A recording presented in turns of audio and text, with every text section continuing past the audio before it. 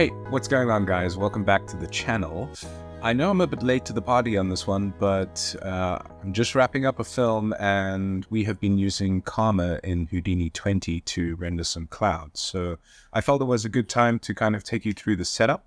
So to get started, we are going to open up a fresh Houdini scene. And for anyone interested, I am using Houdini 20.0.506. I'm going to go over to the stage context here. And now that we are on the USD stage, I'm going to hit tab and throw down a volume.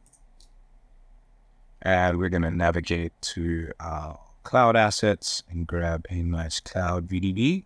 If you follow me on my other socials, you'll probably know that I recently did a collaboration with Action Visual Effects, where I created a bunch of nice high quality cloud VDBs for them. I'll leave a link in the description below if you want to go and check that out. So now that we have our volume on the USD stage, we need a camera. So I'm just going to hold down Control and hit camera here. So we've got our camera.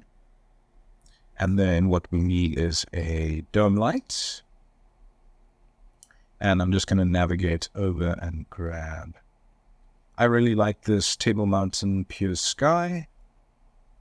So we have a light, and now if we go over to Karma XPU and just render it, you'll see that we have our volume, we've got our HDRI, some lighting there, but we now need a material.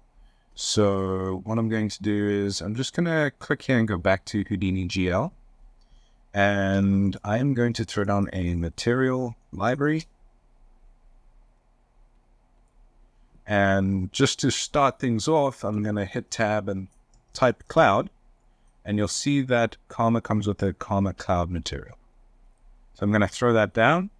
These things populate. I'm going to go back up. And I'm just going to call this Karma cloud material preset. And now we need to assign this material to our geometry. So if you watch the short, I just quickly assigned it here. You can do it here. But what I'm going to do is actually throw down an assign material. So just quickly, the USD stage, the name of your objects are very important. You can see that right now it's just called volume 1. And when we assign the material, it's going to ask you for the name of the object that you want to assign the material to. So right now it's naming this object as volume 1, and you can see it down here in our scene graph. It's volume 1. So I'm going to just describe this and call it cloud 1. And you can see that the name updated here. And now when we assign our material, if I type a / you can see that we've got cloud 1 over there.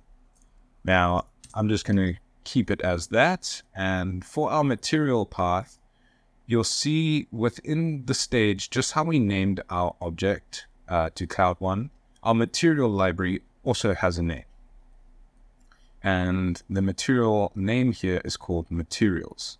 So if I throw down a / and type materials, you can see that we can now jump inside our library, and it has given us access to our material that we just created. So I'm just going to do that. So we have our material. We just threw down this preset. We have assigned this preset to our cloud 1. And if we are viewing everything up here and we go over and click render, you can see that nothing has really happened because we aren't looking at the bottom of our chain. As soon as I hit render there, you can see, boom. We now have a cloud, which is resolving really nicely, and it's looking really good. So you can get very good results very quickly by just simply using this material preset. So in order to render everything out, now that we have our material and our object and some lighting with the camera, I'm just going to disable Karma XPU.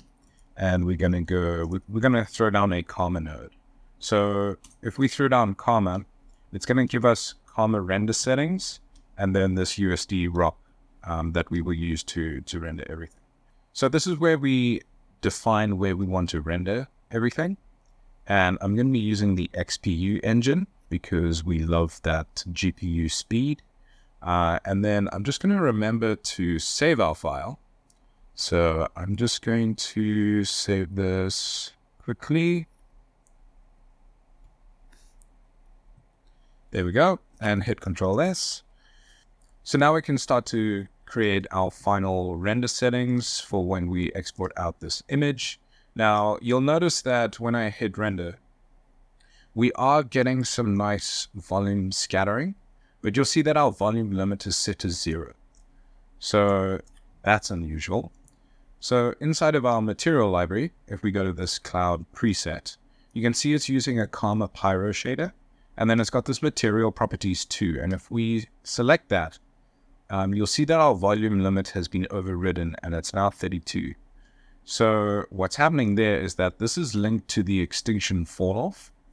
And what I'm going to do is I'm going to break this. So I'm going to say delete channels, and I'm just going to I'm going to right click here and say do nothing. Okay. So by default, this is how it should come out. Now, inside of our Karma render settings, we would set this to 32, and then we should get our nice cloud back. So our USD ROP, our final output node, is looking for the render settings.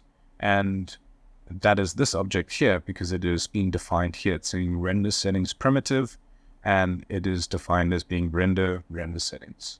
Now, the output picture is going to our HIP directory. I always say job.